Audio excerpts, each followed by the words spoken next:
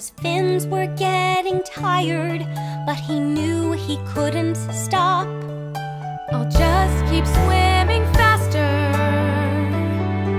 I've got to reach the top.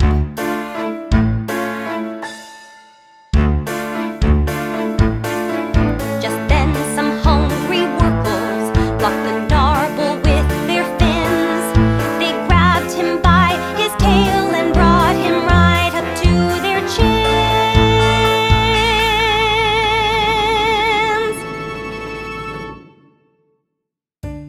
Ooh la la, Francois, have you ever seen a fish like this before? I most certainly have not.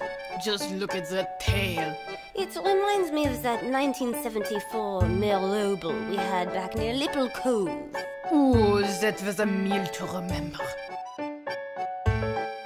Oh, we've never had a Gnarble. This would be a tasty treat. But you're much too thin and you're much too tiny for big old